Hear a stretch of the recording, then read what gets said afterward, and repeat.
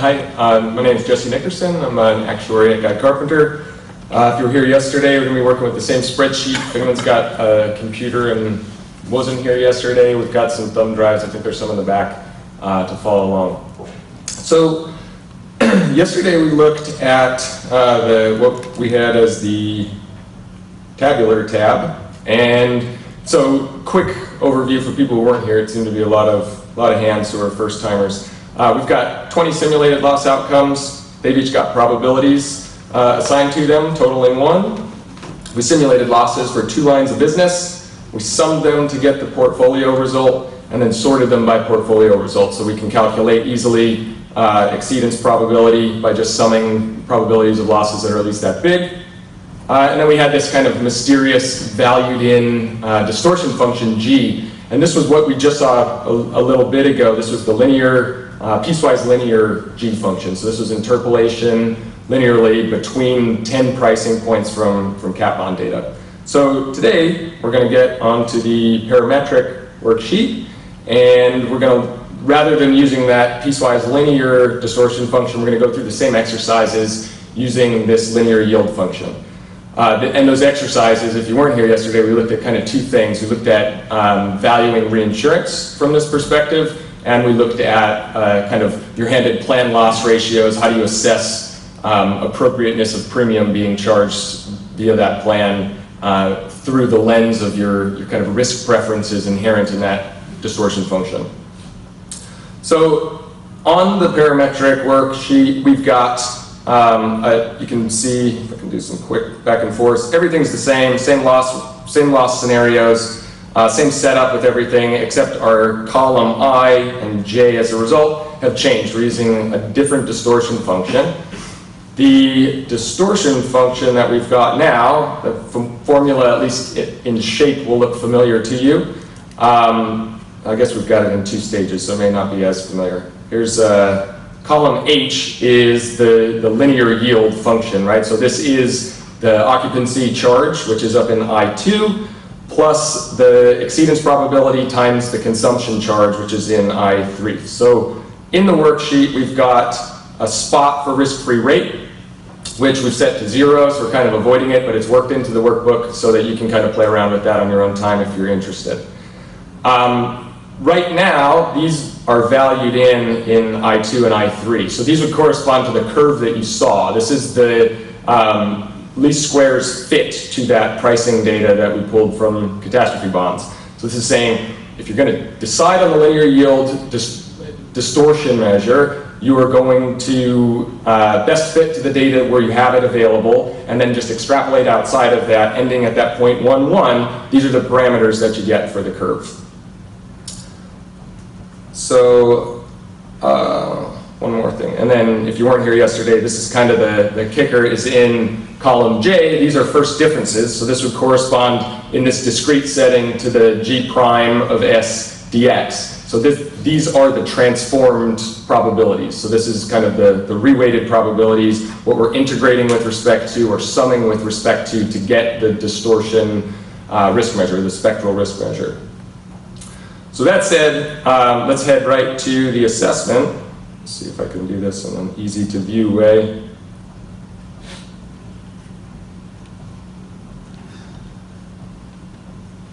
All right, so yesterday, maybe I'm not gonna work. All right, so yesterday we looked at shareholder value created by the plan, right? So we were looking at plan loss ratios were handed to us, 85% for line of business 1, 65 for line of business 2, and we said, through our distortion function, we have a view of what appropriate premium should be charged, and this is expected loss plus the profit based on those risk preferences kind of ingrained in that function G. And if we looked at those premiums compared to what the plan was suggesting as premiums, and we look at the difference, we can actually calculate what kind of value we're creating for the shareholder. So here we saw line of business 1, creating value, that's great, good plan numbers. Line of business 2, not so great, drags the whole company kind of into the negative, and we're saying, you know, through the distortion function that we've selected here or fit here, we're not super pleased with that plan. With the linear yield function, we get a different perspective. So in this case, actually both lines of business, line of business 1 we were all right with through the previous G.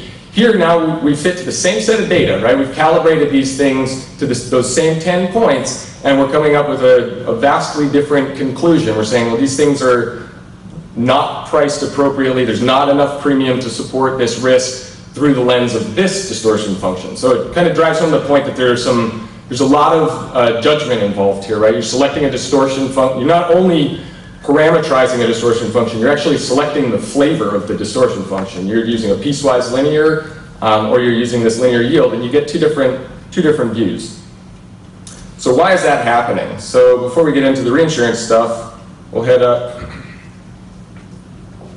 here and take a quick look as to why that's happening. So remember when we were using the piecewise linear, John talked about that last straight shot up to the 0.11. This is a constant slope that has a constant derivative, the G primes are constant, and as a result, the reweighted probabilities are constant, right? And you can see a jump, this is exactly half of that because the original probability was exactly half of that. But the reweighting, the kind of distortion that's going on here, and a huge spectrum of the distribution, right? That's a long line to get back up to that 0.11.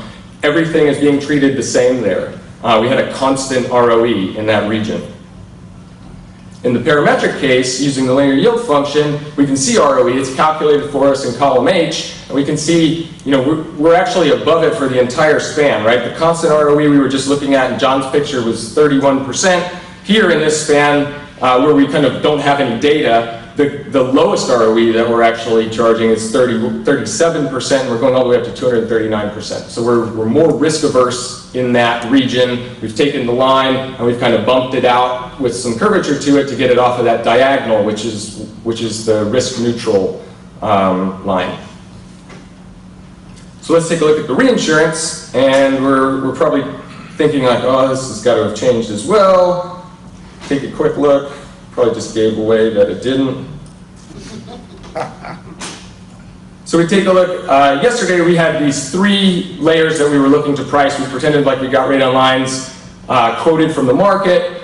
Then we looked at 500 excess of 15, 500 excess of 2,000, and then that full stack of 1,000 excess 15. And we calculated the same type of shareholder value. We said we can calculate what we would require as premium, how we would price this risk, and compare it to what the market's saying and decide whether it's adding value to the firm. So in this case, we said options 1 and options 3, so this is the lower layer and the full stack, we're adding value. That upper layer, we didn't agree with the way the market was pricing the risk. We think the risk is less risky than the market is requiring, and we would say, well, we're not interested in that, so which one adds the most value to the firm? We'd go with option 1.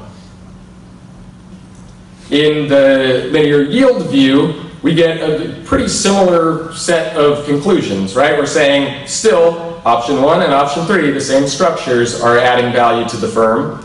The top layer is still, we're in disagreement with the market pricing as to how risky that is.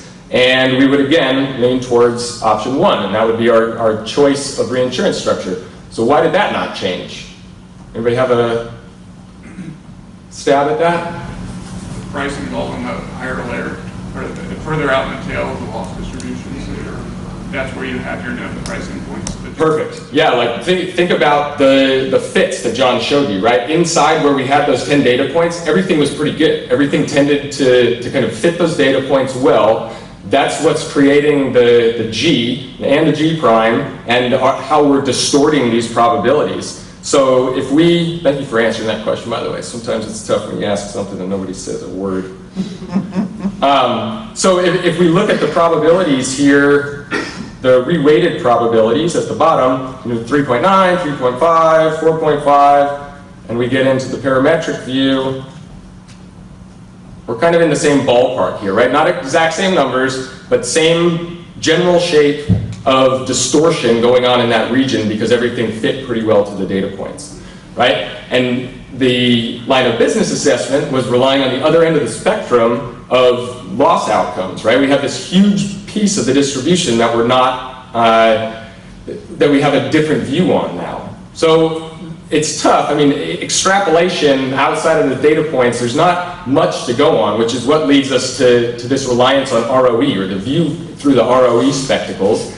And we're going to take a second stab with this function. So now, pretend like we don't have any data, and we're going to take a different view on parametrizing it.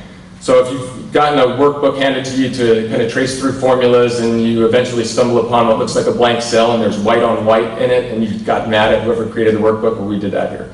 So K1 through K3 has some values in it. Just for your reference, K2 and K3 are the best fit values, so we're going to get rid of them here, but you'll have them stashed for future use. K1 has a formula to sort of back into the minimum rate online using the relationship John projected for you. So we're going to pretend, rather than using pricing data points, you might have already said to yourself, these lines of business, you know, what if I'm not even doing property? Where does cap bond pricing come into play? How's that relevant to me? Here's a different take. So now we're going to pretend like senior management has handed us these views that we're going to calibrate to. And somebody has handed you a view of minimum rate online. That's how we're going to tune the occupancy charge. So if you copy and paste the value from K1 into I2, it will magically make the minimum rate online 2%. So a manager said, I've got, or a finance person said, I've got a perspective on this. My professional instincts tell me the minimum rate online should be somewhere around 2%.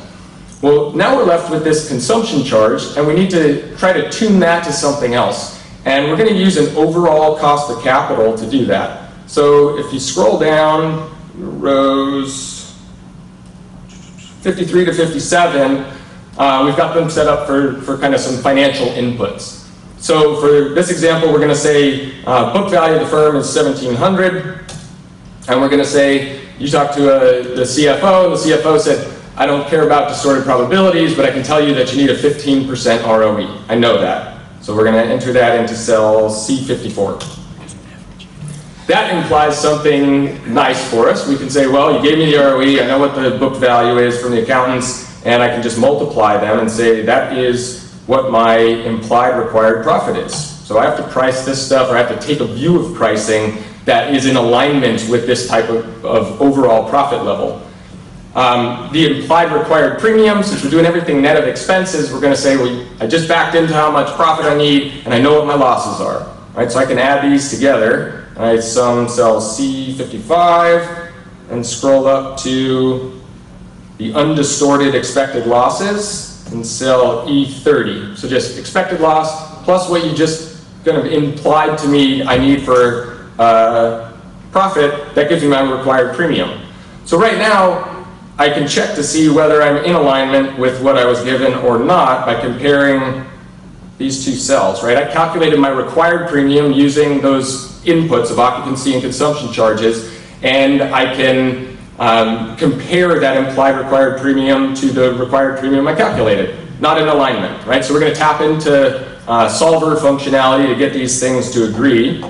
So in that solver difference cell, I'm just going to take a difference in whatever order, because we're going to optimize it to 0 and say, well, we disagree by about 120 right now. And just to save the button clicking, and I thought we'd be pressed for time, you can tap on solve for RK, and I put in a warning just in case I wasn't paying attention to my own rules. Make sure the cursor's in C57 and then hit the button, and it'll optimize RK. So it was like 237 before.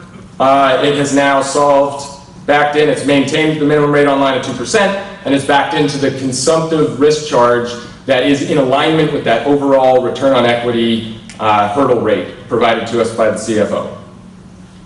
Now we could revisit the same stuff, and we could look at line of business results. And if you recall where we were at before, we said using this linear yield model, now none of these lines of business look like they're achieving the required premium for the risk through that lens. Well, we've recalibrated this G. We have not changed the flavor of the G function. It's still linear yield, but we've chosen new parameters with kind of different underpinnings of logic, and it gives us a different view. Right now, each one of these lines of business is generating value. And why is that? Well, we've calibrated down to a much lower consumptive charge, right? So through this lens, we're saying this stuff is less risky, and your pricing for the plan looks good. How are we doing on? All right. You could do the same thing for the reinsurance. And so there's a couple buttons, you could do that and get a different comparison there. So with that, I'll pass it over. Stay up there. Can you add a column to the right of J for me? Add a column, or widen that one. And do the ratio in that column of J divided by B. But widen them so they can see what the number is. Yep.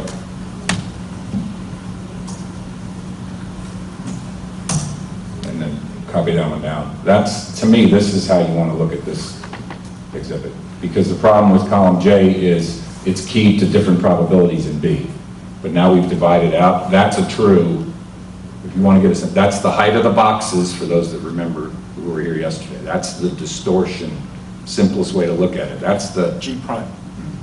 Apologies, G prime, whatever. But that's the effect on the probability. Am I right? Column J is the implied probability. But that normalizes for the fact, because Jesse was calling, if you go down to like 20, when you move from 20 up to 16, it goes from 1% to 2. So it was hard to see in there because the values in column J were all of a sudden key to a 2%, probably not 1. But this way, now you see it go down. If everybody can see that, 4.2, 2.1, 2.1, 205, 198, da, da, da, da, da, da, da. That's, now you're really seeing, I see the linear effect. All right, any questions? One quick one. I know we're over, but no harm, no foul. Okay, so if I've understood it correctly, which is a very large if, and we're using the cap on pricing market to calibrate a distortion function, and we felt reasonably confident that we had data in the extreme end of the tail, so that probability is more remote than, say, 10%. Could we, so that's already a little counterintuitive to me, because when I'm pricing, I'm pretty confident in my loss distribution up to the 80th or 90th percentile, and then things go crazy beyond then, and I don't know if I've specified it correctly in things. Could we use the market pricing just above the 90th percentile and then use a more traditional approach below the 90th, say just expected loss divided by a loss rate, a target loss ratio or something? Like, so a lot of calibrators. One of the presentations was about how do we extrapolate the pricing for the parts of the distortion function that we do have data to the rest of the distribution for the more likely probabilities, but that's not what worries me. It's trying to price the tail is the problem, and we seem to have data for that. So there's a whole spectrum of things you can do. One approach you can take is to say, to some degree, this is a sort of thought experiment, right? We're not necessarily suggesting that insurance is actually priced like this, but what we're saying is it could be priced like this, and if it was, what are the implications? So one of the things you can do is you can say, all right, we're going to price an unlimited ground up quota share, so we're going to do the full range across all the options. Given a distortion function, what's the implied loss ratio? Is that reasonable? Right? That also gives you a way of kind of filling in the rest of the curve, and you can look at that over a range of things. So you've sort of got the points at the end, you probably want to hit those, they're a constraint, but then you also know, I see lots of data points in the market for that. I see that people, you have to sort of adjust for expenses, but say people are running a 95% pure loss ratio, so it's a loss to loss premium, you can calibrate to that as well. So that's another approach that you can take.